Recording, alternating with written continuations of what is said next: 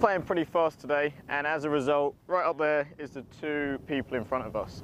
And so what I see a lot, and I speak with a lot of my golfers about, is how to prepare if there's any golf that's slightly slow. So I actually stole this one from Annika Sorenstam. She, pretty good career, so worth listening to.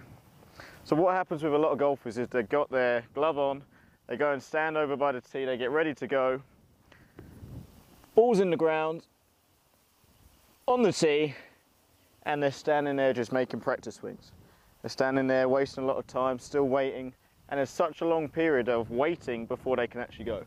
So if there's any slow play, what I'd suggest is glove off, club back in the bag, just talk to people. You're on the golf course having fun, I hope. So just have a chat with people. Just completely take your mind off golf.